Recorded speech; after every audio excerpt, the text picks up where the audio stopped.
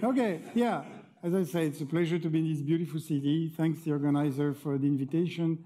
I want to talk about Null Raychauduri, maybe quantum Null Raychauduri, a bit of quantum geometry.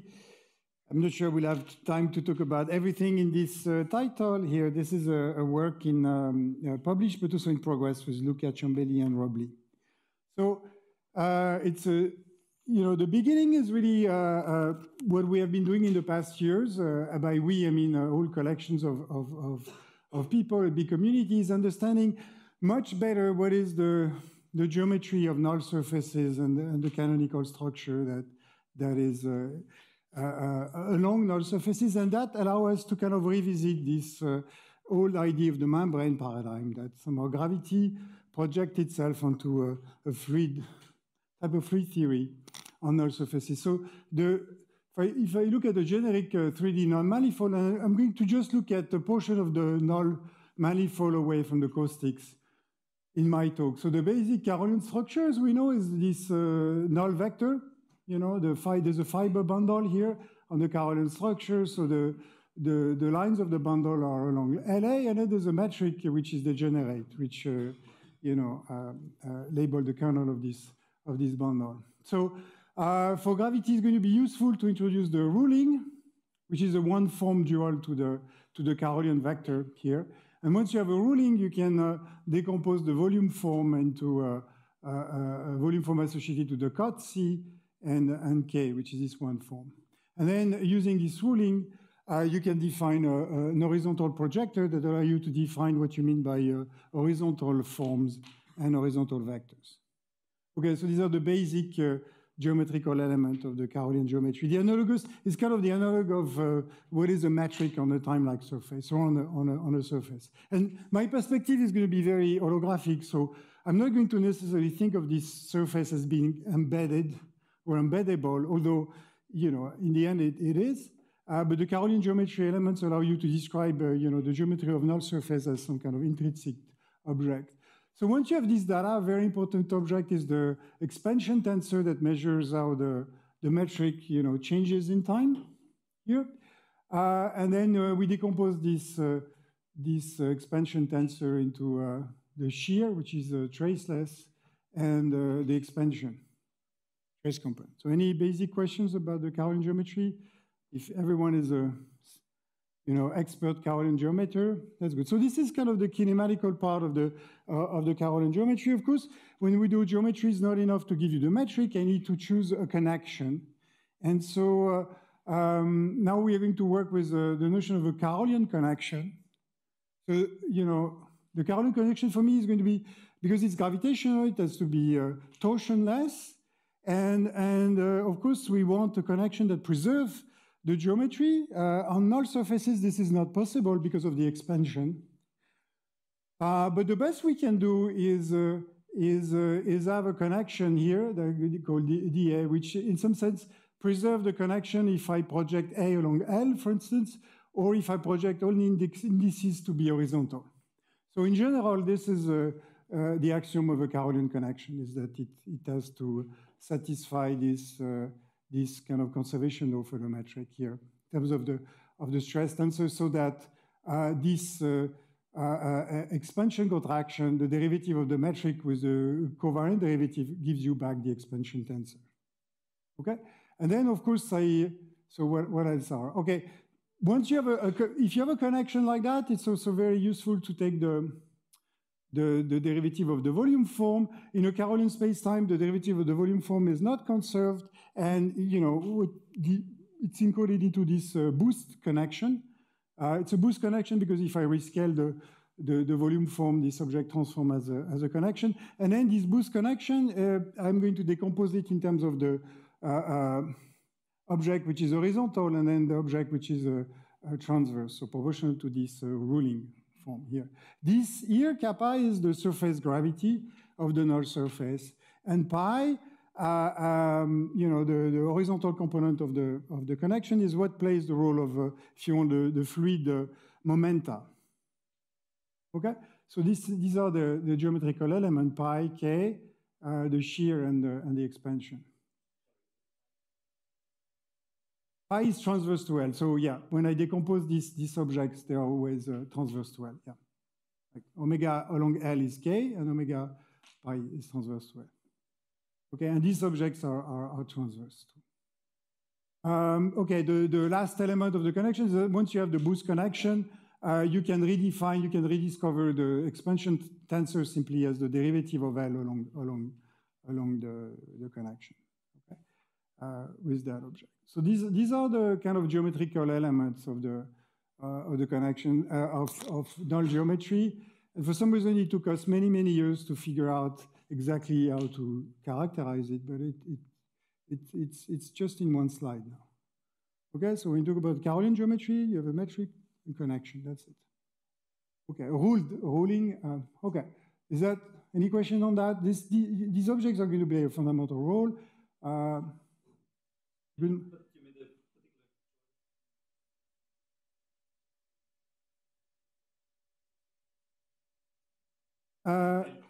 Yeah, it's torsionless. So this is the best I can do. It's torsionless. No, really, this is the best I can do, yeah. No, in torsionless, it cannot be, I cannot have zero because it has to be proportional to the exponent. Yeah, no, I don't want torsion. I'm not doing, I'm doing gravity, so I'm using in my case, I want a connection that comes, that, is defined holographically, but also comes as the pullback of the bulk-Levi-Civita connection. Yeah, it's a choice. That's what I'm going to work with. I want a connection that also map when I go, if I stretch my horizon, I go time-like, I can map it to the usual notion of connection on time-like surface. Yeah, it's a choice. This object is not preserved, it's the expansion tensor. Yeah. Now it's important. For the non-specialist, there's two notions of connections, the one that preserves the frame and the one which is torsionless. That's the torsionless one. Yeah. No, I don't have any torsion there. This connection is torsionless. Okay? No, I do. The extrinsic curvature is going to be so this is part of the extrinsic curvature. There's two normal here on C. The extrinsic curvature of C inside the surface is theta. The extrinsic curvature of C inside the bulk is controlled by the covariant derivative of K. Okay. This connection, so very important, this connection is not unique, but the non-uniqueness of the connection labels radiation. So what we understand now is that a choice of connection, a Carrollian connection, is the proper covariant way, if you want, to define what you mean by radiation on a null surface, arbitrary null surface. At infinity, in fact, this is the way Ashtekar kind of formalized the Gerock definition of connection as a choice of Carrollian connection. So this is really the right way to think about, okay? So the metric is kind of the kinematical data. The connection, if you want, is the choice of radiation, radiative structure.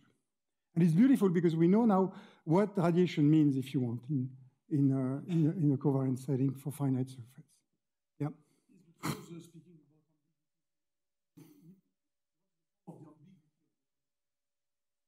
So all you need to specify is how, so dA plus omega A of KB is going to be a tensor, theta AB, theta bar AB, and that's the object. Different choice of theta bar AB is different choice of radiative structure. Okay.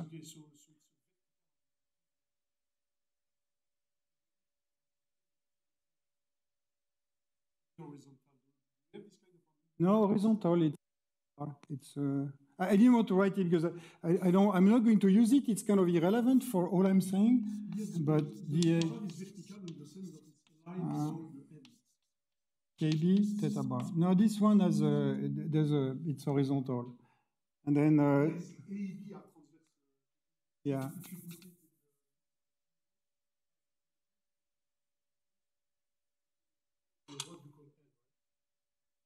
Yeah.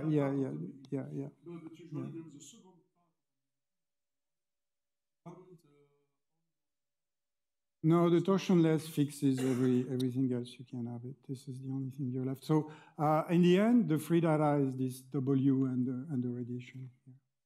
That's it. Yeah. No, that's right. It's kind of simple. You go to infinity. This guy is 0, and then boom, and then you only have the you recover the definition of radiation by HTK. Okay, so that's the setting, and that's okay.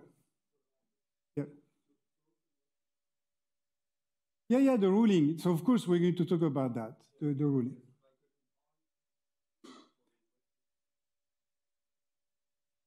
It's going to be part of the symmetry. I'm going to change K. So, there's two ways to think of it, as some kind of external background structure, like this morning, that I'm going to get rid of.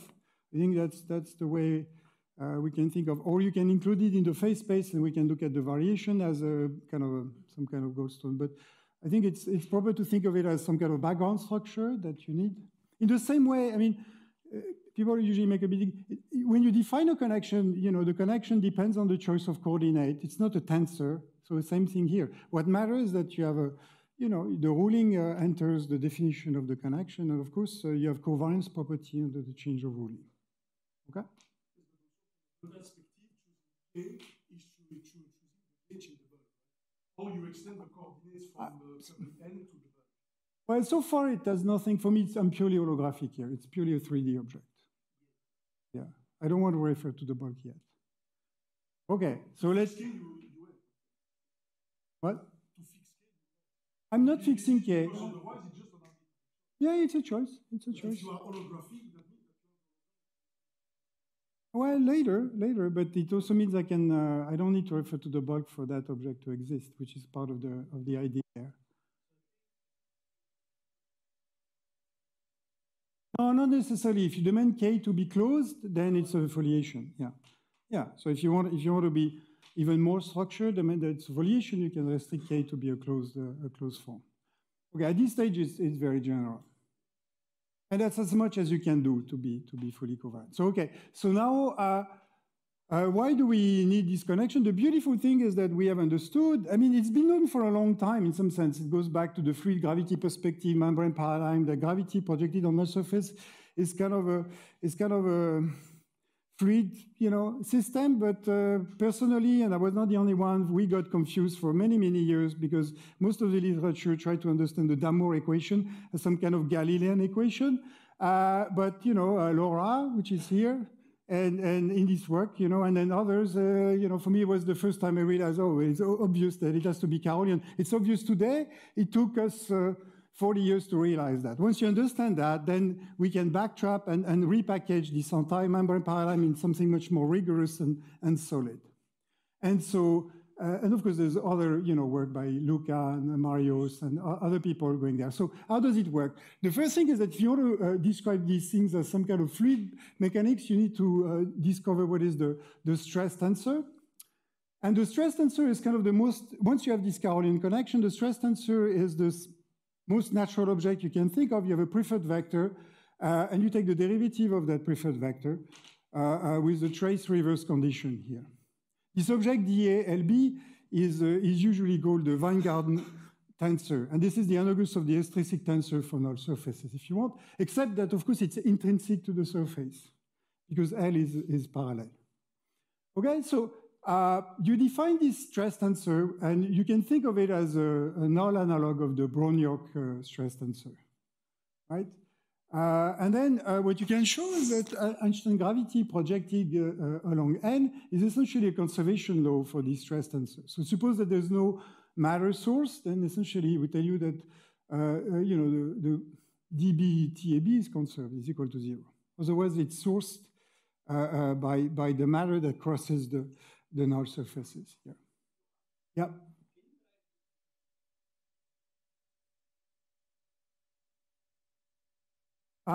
No, it's not. Well, if you do something very singular, yes, you can.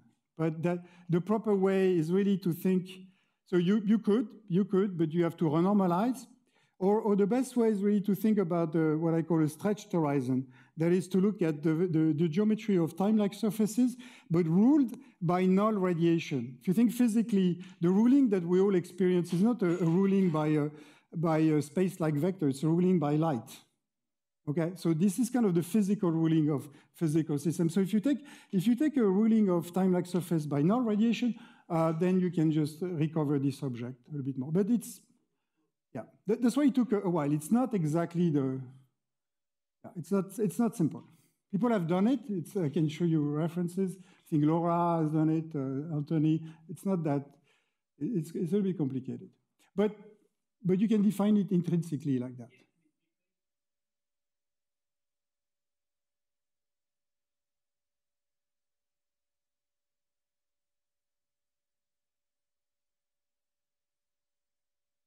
Yeah, there's some, yeah.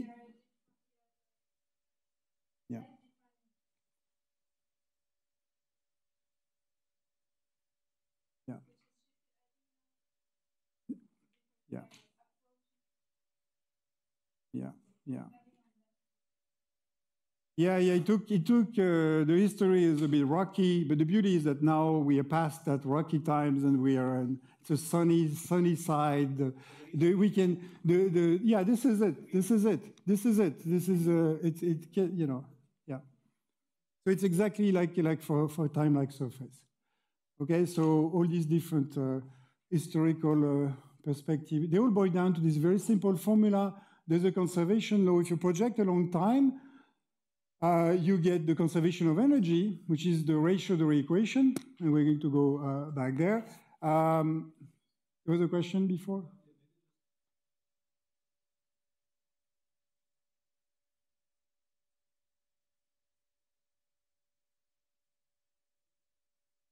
Yeah. No, and there's a notion of radiation, which is the beauty. The beauty is that now we have a definition of radiation. You see, the normal is the light, you know, it's the light ray which is arriving at me. I have a word line and somebody is shining light rays, and then it defines a ruling. So it's a ruling by light rays, a physical ruling that defines radiation. So it's all in this definition of the Carrollian connection. So that's why I say it fits in one slide, but repackages, you know, years and dozens of years of confusion. But at the end, okay, as we're going to see, this is the, okay, so now you project this conservation equation along L, you get conservation of energy, and the conservation of energy for this particular tensor is the Null Raychauduri equation. And you project horizontally, and you get a conservation of momenta. And for people who are fluid mechanicians, it looks exactly like the same, where you have a bulk viscosity, which is 1 in 8 pi g equal 1 unit. The interesting factor here is this pressure tensor. So here you see that usually you have a derivative of mu, where the pressure appears. It appears with the opposite sign. So it's the opposite of a pressure is a surface tension. Okay, and the surface tension, which appear here, it couples to the fluid expansion, and it appears here, plays a key role in our story, and it's the combination of the surface gravity, okay, the infinity plus the expansion. Okay, there's no choice here; it comes from gravity. Okay, so that's kind of the new geometrical element, this mu here. Okay, and then the source are just the usual source for matter. Yeah.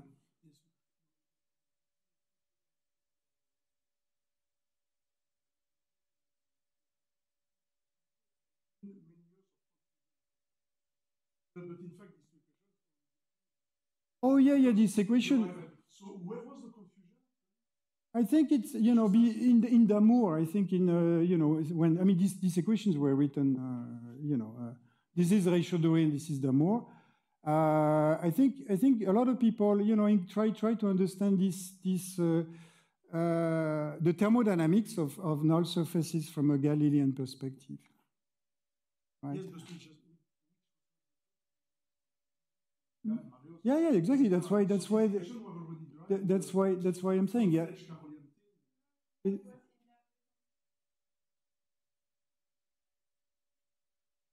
Yeah.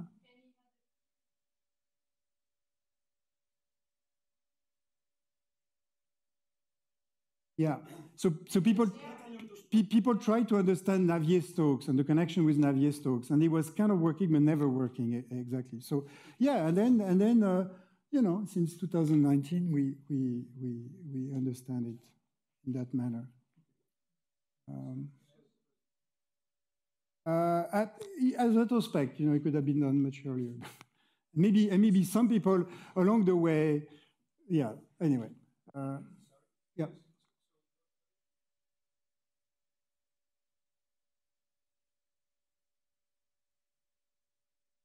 Oh, it has, so the same decomposition. So the stress tensor is the shear. I'm going to write it down. Okay. Yeah.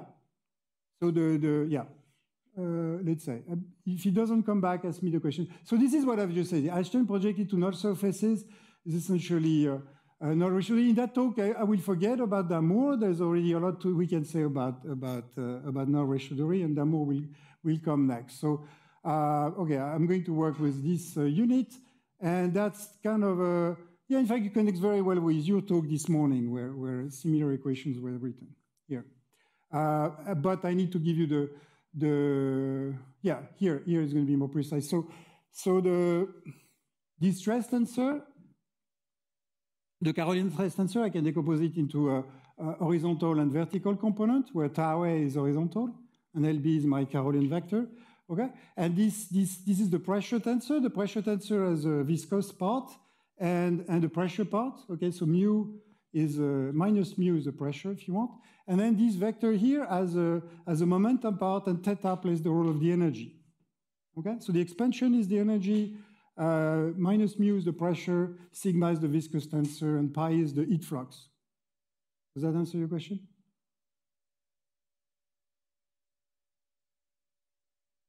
Yep. Yeah. Yeah. So in this correspondence, let's say it's an analogy. In this analogy, the energy of the fluid is proportional to the expansion. So now we know that if I have a fluid, there's a canonical symplectic structure that appears, and the Carrollian symplectic structure is essentially that this component of the stress tensor is the variable conjugated to the variation of the metric, whereas this component of the stress tensor, this vector component of the stress tensor, is the variable conjugated to this Carrollian vector. This morning, this was the Carrollian goldstone, if you want. Part of it was the Carrollian goldstone. Okay, so this is the canonical, if you want, fluid symplectic structure. It is directly connected to the Einstein-Hilbert symplectic structure if you do the usual trick of adding a Gibbon-Hawking term, which is null here, the DALA, and then subtracting a corner term. Okay, so this is the connection between, let's say, the fluid perspective and the Einstein-Hilbert perspective, which is fully covariant.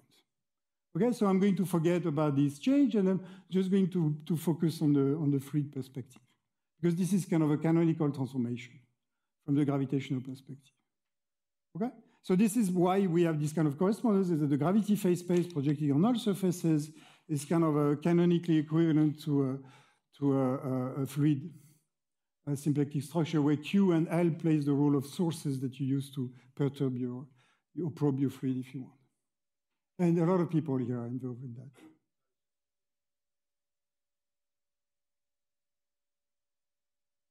Yep. Yep. Tau A will change. So in fact, TAB is invariant of the boost, but the split here is not. Well, yeah, that's not obvious, but I'm going to go to the boost. Yeah. So you can look at how these variable changes on the changes of boost. That was part of the question there.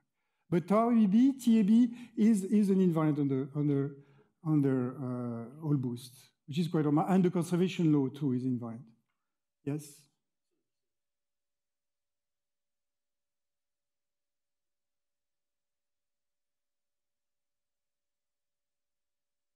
Yeah, we're going to get there. We're going to get there. In fact, one of the results that we have obtained is a generalization of the focusing theorem, which was proven only for horizon non-expanding to full general null surface. So it's kind of blows up the equilibrium condition to non-equilibrium, if you want.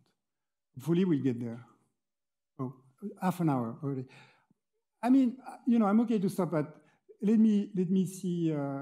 Okay, it's better that I go slow, I think, that people understand.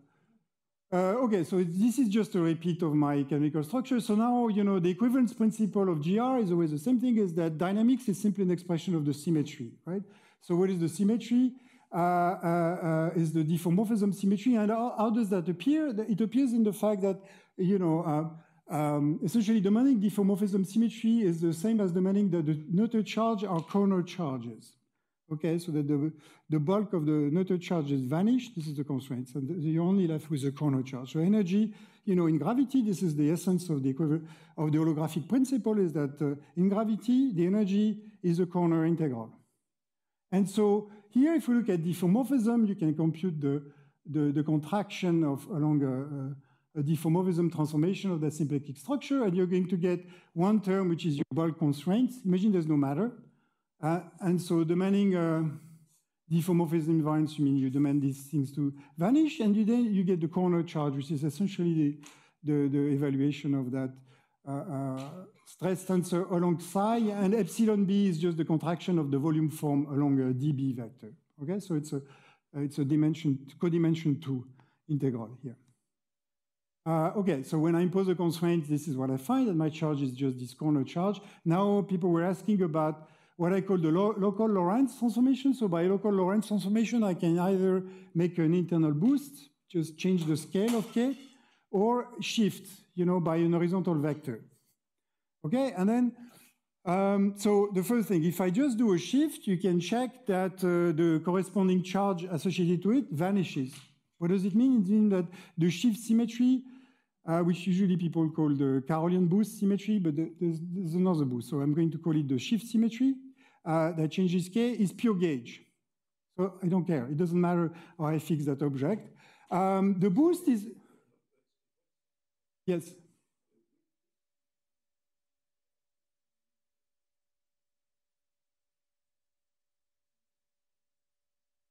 Oh, because I'm exactly, because I'm looking at it along the null surfaces. Yeah, I'm not looking at a cut. Yes, yeah, exactly.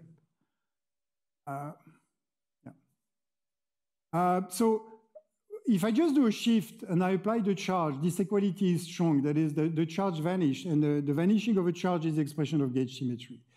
For the boost, it's a little bit more interesting. It's something in between. Is that if I make an internal boost, it's what I call an edge mode symmetry. It means that the charge is purely a corner term, as it should be, but I don't have to impose a constraint to get there, okay? And so there's like three, if you want, there's three types of symmetry in this setting. Either you have a gauge symmetry, the charge vanish. You have an edge mode symmetry, which is that the charge is a corner term without imposing the constraints.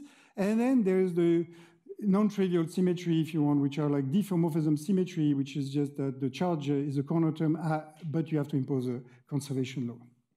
Okay? And so the general thing is that you can look at once you have a symmetry group like that, you can look at what is the general group of symmetry that has non-zero charge. And the beauty is that it's absolutely universal. It's the same group for any null surfaces or even infinity, and that group is BMSW. Okay, I'm not going to maybe explain too much what BMSW is, but the beauty, remember, it's a general symmetry group. So there's no ambiguity about what is the symmetry group for an arbitrary corner. It's a group of symmetry that preserve the corner inside the null surfaces. Okay, and it contains deform. We're going to study part of that group. Yeah. Yeah.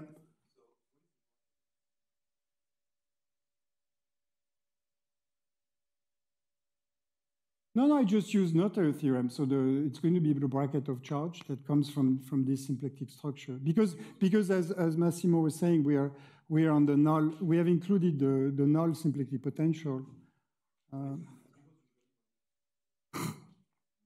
Oh yeah, for the supertranslation. Yeah, for the supertranslation. So there's BMSW contains supertranslation. The supertranslation activates the flux. But there's a part of BMSW, which is we call the corner symmetry part, which is the d phase times the boost, and that's the one which I don't need the flux. Yeah, otherwise the same story. Yeah. So strictly speaking, what I should call the symmetry group is really the corner symmetry group. It's a group that fixes one surface. The one that moves that surface, it's more subtle. But it is a universal structure. That's the beauty. And it was found by Chandrasekaran, Flanagan, the study of geometrical structure of null surfaces. We found it studying renormalization asymptotically flat. And in fact, it's just a structure of null surfaces. Yeah. But so you think it's not BMS, so it's much more. BMSW is diff S. Okay, it's very important. Times Weil S if you want, and then times the super translation. Good. The point is, yes. If you get BMS, that means that you have a GBMS. Yes. Yes. Okay. Okay. Sorry. So you know. No, yeah. If you get BMS or TBMS. Yes. Yes. The thing is that you have a conformal underlying structure. Yes. Yes. Yeah. So, but how does it emerge? Or no, you just have a Carrollian structure. Yeah. So where it is a node with a conformal. Well, I mean, it becomes conformal when I break so if you break the symmetry group, it's just that it's a symmetry breaking mechanism. So you have a defense. If you give me a metric, you can look at the conformal subgroup. Okay. So for each, but it's a symmetry breaking mechanism. For each choice of the metric, you have a preferred subgroup, which is your conformal group. It's not that you have a preferred conformal structure. Is that, in fact, even at infinity, you don't have a preferred conformal structure. You have many conformal structure. For each choice of conformal structure, you have a symmetry breaking mechanism down to BMS, the global BMS, which is a cell 2. Yes, but usually it's because you have a bulk extension, and then your BMS diffeomorphism is not acting as a diffeomorphism, as a conformal diffeomorphism.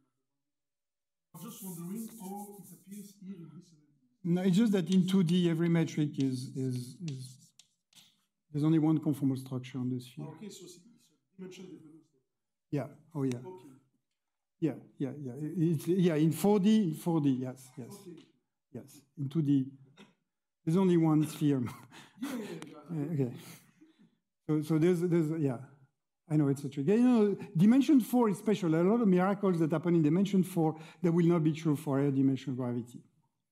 Okay, so as I say, dynamics is an expression of diffeomorphism. Symmetry means I can think of all these Einstein's equations simply as a conservation law or flux balance laws. Okay, but I have a symplectic structure, which means that, and I'm a specialist of quantum gravity, so I want to quantize this object, which is quantum geometry.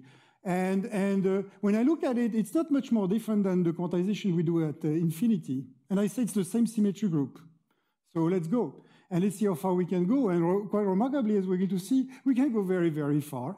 And there's a lot of reason why the structure on null surfaces is kind of universal there. So what's happening is that so it's going to be useful to decompose this metric into, let's say, the volume form, the area form, omega, and then the part which is determinant 1, if you want, which is the shear form. And same thing for the volume form here. Omega can be factored out. And then we're going to see that this symplectic structure splits naturally into something which contains spin 0 degrees of freedom, spin 1 degrees of freedom, and spin 2 degrees of freedom. Okay, so the spin 2, we're used to it. This is the usual notion of radiation. The spin 1, spin 0, usually we don't talk about it. Why? Because in QFT, we put them to 0. By definition, QFT is the regime where the geometry does not fluctuate. These degrees of freedom, the area form fluctuating, becoming a quantum operator, this is quantum gravity. And there's no way effectivity theory will ever describe fluctuating geometry. So, you know, I'm not saying that what I'm going to do is full quantum gravity, but between effectivity theory and full quantum gravity, there's certainly the regime where geometry is quantum. And so let's explore that. Okay, so Raychauduri really only activates the spin 0 and spin 2. So for the moment, we're going to decouple the spin 1 sector, which is interesting in its own right.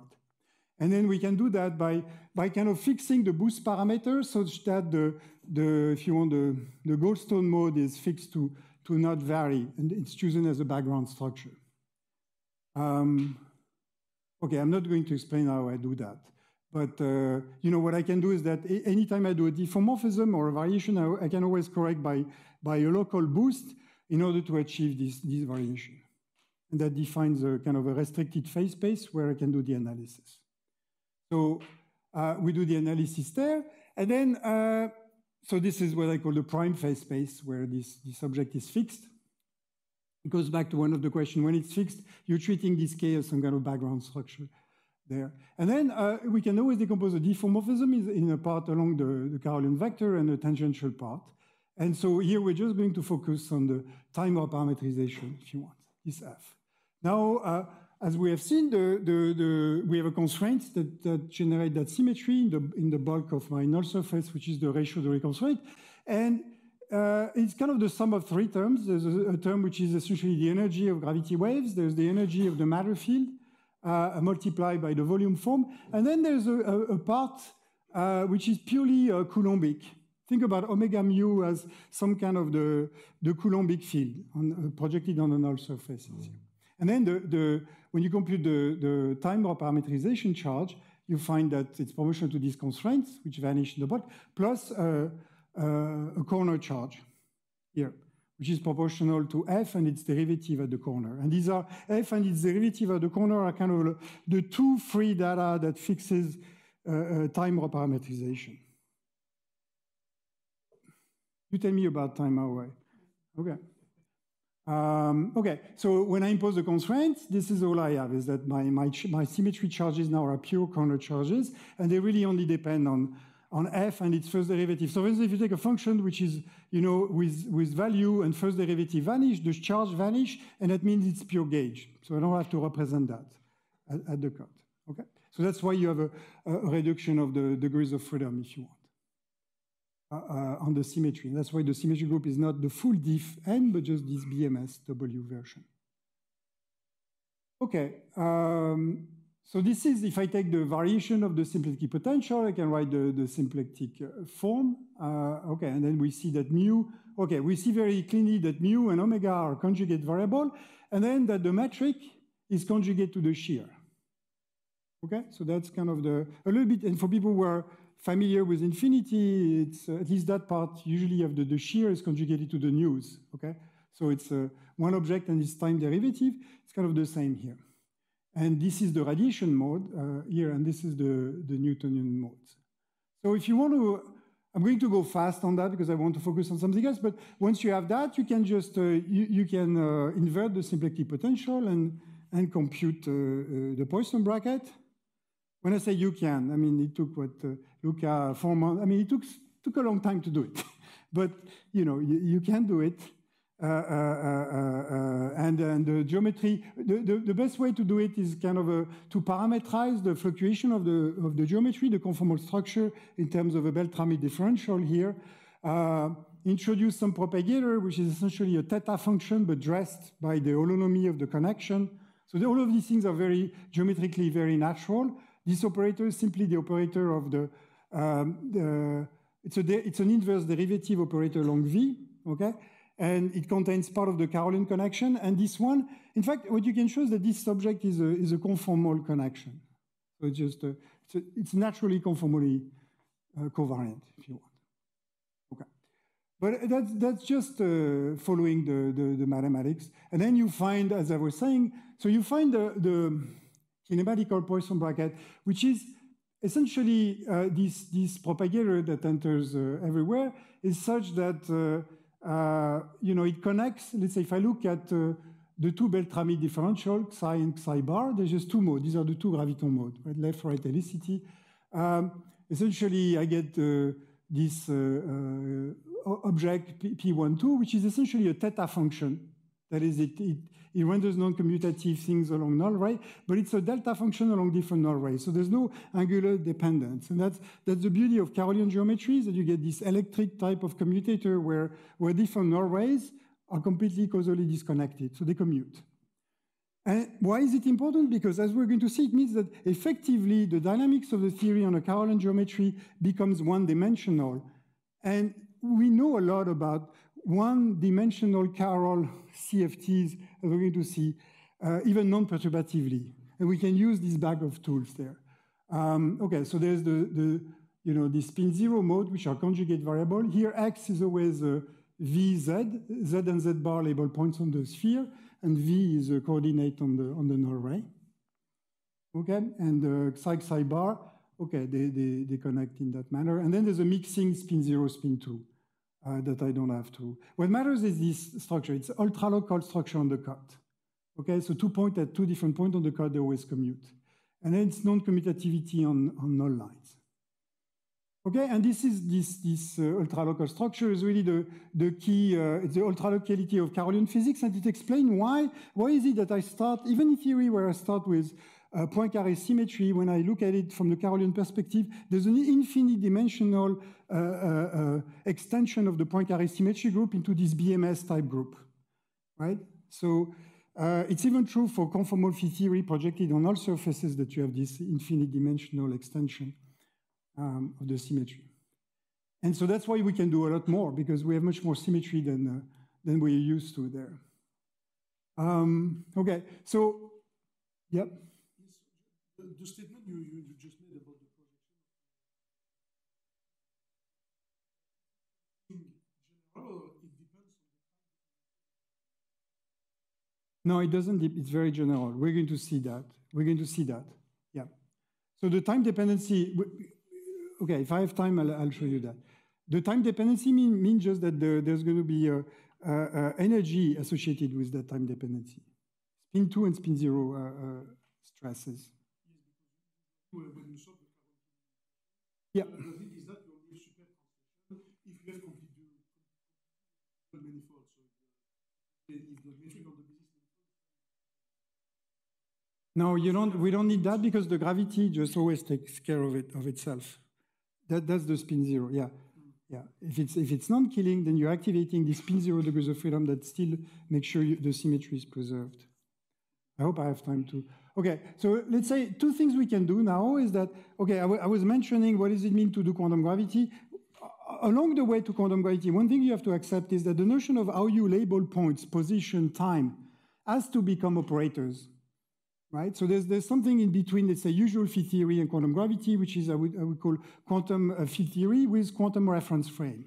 And here, it's very nice that, but to have a quantum reference frame, you need to pull out the notion of a clock. And usually it's very complicated to find out what is this reference clock you use. Here in the null surface, it's a beauty, there's kind of a unique choice that simplifies everything. So if we go back, there was this surface tension that was the variable conjugated to the area form, but also for people who have forgotten, was this definition from the expansion and the surface gravity term. So there's a natural surface tension. That surface tension transforms anomalously under time reparametrization, the dV square, like a Schwarzian transformation here. So what it means that we can trade this mu for a dynamical time variable.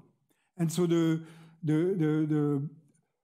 final conclusion is that suppose you introduce this variable v here, which is such that its second logarithmic derivative is mu. Okay? It determines v up to what I was saying, the value of v at the corner and its first derivative, which are going to be this edge mode variable. And once we have this variable, which is kind of a Wilson line of mu, you can construct it as a Wilson line of this pressure tensor, then you can construct gauge invariant observable. And you have the full algebra of gauge invariant, the full sets of gauge invariant observable. Not only you have the sets of gauge invariant observable, but I can compute their algebra now. Remember, this object is an operator. It's going to become an operator. V is an operator. So when I want to compute the commutator of this with this, I have to compute this with this, but also V with Q, and et cetera, et cetera. And remarkably, this can be done at the classical level, non-perturbatively, to all order in G Newton. Okay? And so this is this notion of dressing time, is that when you have a gravitational field, there's kind of the notion of time has to be pulled out from the gravitational field itself. Okay, and this dressing time, an important thing is that it differs from affine time when the expansion does not vanish. And that explains in most of the literature, what people do is that they choose the affine time classically, and then they go on quantization, and then they can never get the right answer for what is the entropy, because they forgot that object, because of Heisenberg commutation relation, you cannot fix it classically. It has a conjugate variable. If you fix it, imagine that you fix classically the affine time. What you're doing is that you're completely delocalizing the conjugate variable, which means the area. So you're telling me that the fluctuation of the area is infinite. This is not possible. So one thing to remember is that Heisenberg is very powerful. You cannot classically impose variable without paying the price, okay? So this is why in most of the literature, nobody talks about this time variable. Because they fix it, but that's not acceptable for for someone that wants to put H bar later. Yep. Affine time is kappa equals 0. Kappa, yeah. Kappa, which I call the surface gravity, is also the inaffinity of the null ray, the acceleration of L. Okay.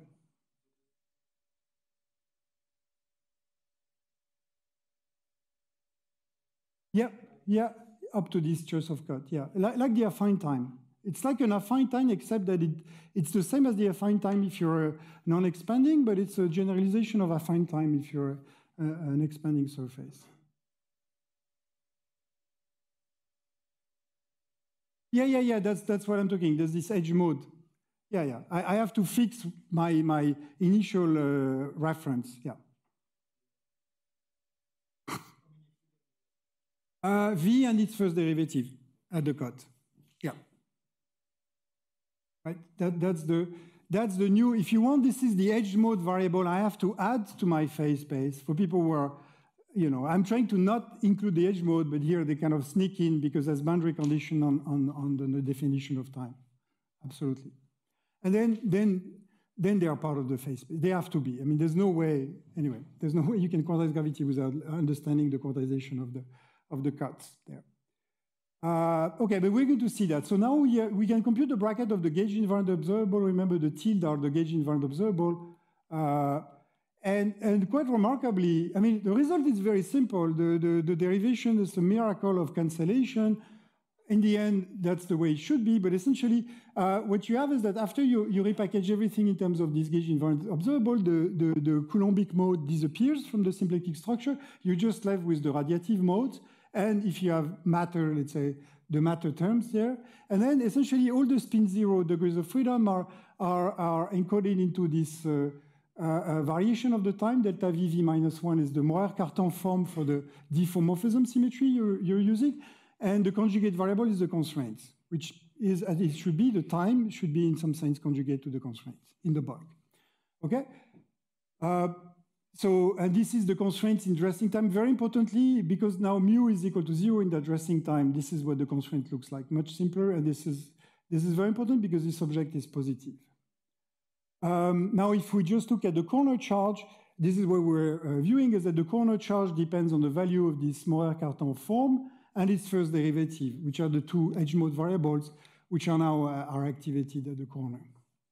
Okay, and then what we see also is that the boost time, so the boost time is always the value of time, which let's say chi vanish at the boundary, then we see that the boost time is conjugated to the area form, and we recover this very old famous result that we know that somehow, the boost, I mean, we know that the boost charge should be proportional to the area, which is the entropy.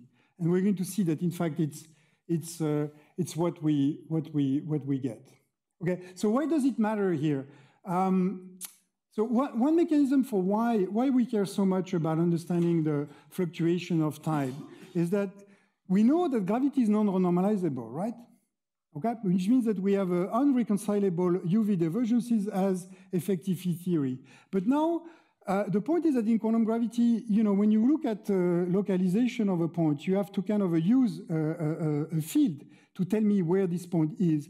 And generically, the fact that this position is a field operator means that if you try to localize this field operator, you're going to include dispersion. So there's naturally always a softening of the divergences, the UV divergences due to the presence of this quantum reference frame. And recently, there's a lot of noise made around the fact that, so essentially what I'm saying is that if delta V now is not fluctuating, if it was a classical field, it means I can pinpoint exactly where I locate my surface, but in quantum mechanics, I cannot do that. The conjugate variable of the time here is called the boost time. The boost operator is also the modular Hamiltonian. And in QFT, the modular Hamiltonian fluctuation is always infinite.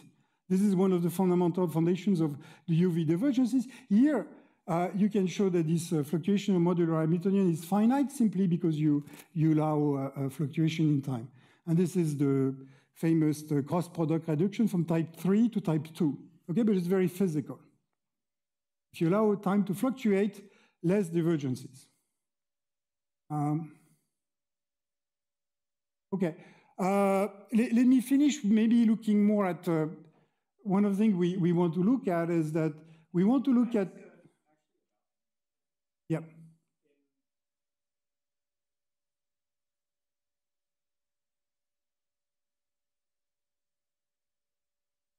Yeah. It's built in, that's the point. So exactly, in Witten story, it's, no, that's the beauty. This is the, yeah. In fact, the origin of all this story about edge mode is that in gravity, the cross product is built in to deal with the constraint, yes. That's the message, it's, yeah. The observer is part of the Newtonian potential, if you want, okay?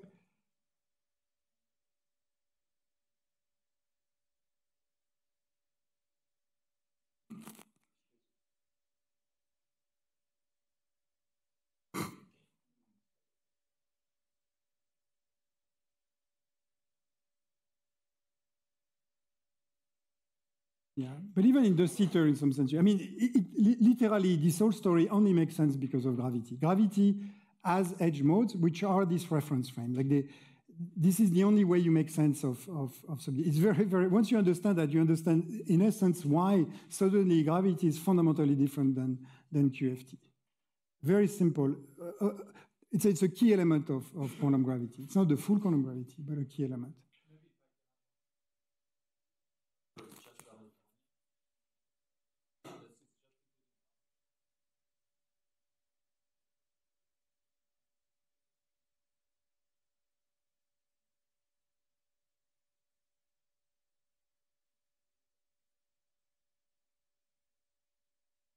Yeah, except that it's per point. It's much more general. Witten is cooked up. Here it comes absolutely naturally, like effortlessly.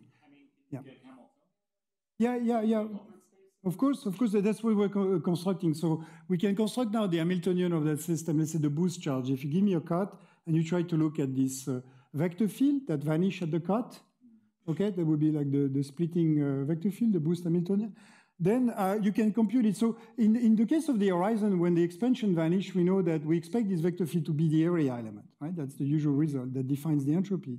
Here, what we have is we have something which is 1 minus v dv of omega. And by v, I mean this particular dressing time, not any other, because otherwise this will not be covariant. And the main claim, of course, it looks like 1 minus beta d beta log z. So this time plays the role of. So this is, and this object we claim is what plays the role of dynamical entropy for arbitrary expanding cut. One of the things you can prove from there is that if you use this dressing time and the form of the constraints, you have essentially that you know, the fact that the time derivative of this entropy increases. And that was the challenge. Before, it was only possible to prove that for non-expanding horizon. This can be done for arbitrary non-expanding horizon. And it suggests that the boost charges is exactly the modular Hamiltonian. It's not a proof of it, because you need to go beyond. But it strongly suggests that, you know, this correspondence between boost charges and modular Hamiltonian is kind of built in the gravitational principle. I call that the quantum equivalence principle. Something that is a profound connection between geometrical entropy, a notion of entropy, and a notion of symmetry charges. Okay, let me skip. The only thing, okay, maybe the only thing I can say there is that if you want to think about quantization, goes back to one question that was there. The proper way to see at the quantum level, to understand Raychauduri, is really to see it as a balance law between three stress tensor. Okay, so we have a stress tensor due to the Coulombic degrees of freedom, the spin zero. We have a stress tensor due to the graviton, which would be zero if it was time. And then we have a stress tensor due to matter. And essentially, the Raychauduri equation tells me it's like a string equation. It tells me that the total stress tensor should vanish. Okay, and that's Einstein's equation. And now, because of ultralocality, this is a chiral CFT on each line ray. Okay, so this is what Raychauduri reduces to. Each null ray carries a chiral CFT. And of course, gravity, it's not conformally invariant, but the constraints equations of gravity expresses the fact that it reduces to a chiral CFT. And the reason it does is because I've introduced now new degrees of freedom. I mean, it's not it's gravity introduced degrees of freedom, which are quantum geometrical degrees of freedom, okay? If you do usual phi theory, this object is not zero, and demanding T2 plus T matter equal to zero is very, very bizarre and very constrained. But here it's kind of generic. Every quantum gravitational state needs to have that. Okay, I'm going to skip the, okay. Yes. Yep.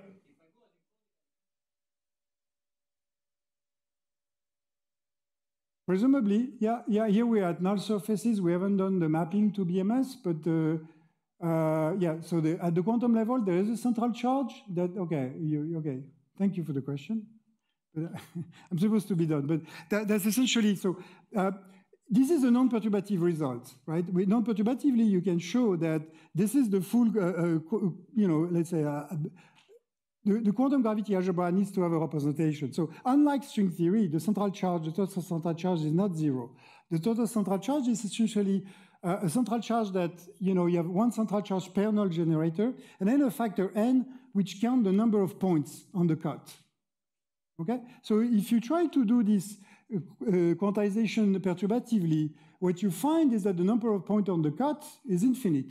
Of course, and that's the source of all UV divergences. So the reason you have UV divergences is because in a QFT, there's no built-in regulator, and then you can pile up in your Adama state as much state as you want in terms of this transverse UV. So one of the conjecture that we have, or let's say, for me, what is quantum gravity? Quantum gravity is a theory which has a representation of this Carroll CFT algebra with finite central charge. Okay, that's the proper way to talk about a regulator that doesn't break the symmetry.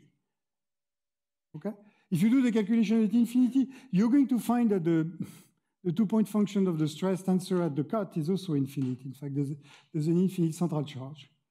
Okay, so here quantum gravity has finite central charge, and now, I don't know what quantum gravity is, but now I can think about something effectively where I can think about a state of representation that fixes the central charge. So there's a new number in the game coming from quantization on Null Ray, which is this n operator, which is essentially the maximum number of points I can put on my cross sphere. Yeah. And then we have a model that is going to come, which we call molecular quantization, where essentially you postulate that the area form as the area form is like a volume form, and it goes back to an idea of Landau. Landau found molecules as quantization of fluid. A perfect fluid is an Hamiltonian system. If you quantize it, guess what? You find the constituents of the fluid. So here we do the same thing. Simple idea, but it's kind of cute that in fact, quantizing the fluid, not treating it as an effective object, but treating it as an Hamiltonian system, you get a natural regularization for that central charge. Okay. And then, okay, that's why I talked about Raychauduri as a Carrollian conservation law, as a Carroll CFT, very briefly. The symplectic analysis can be fully done, and we have this kind of dressing time and monotonicity. And what I was saying, there's a way to think about UV finiteness in a new way where I don't break the symmetry. You see, I don't impose a cutoff. I just control the density of my constituents, in fact, the constituents of the Carrollian fluid. And here, okay, we have done only, we have looked at GVV, which is we have the time. Now we're working on GVA, we're going to have the position. And then finally, we need to have the normal embedding. And then maybe we'll have all the edge mode variables, but one step at a time. Thank you.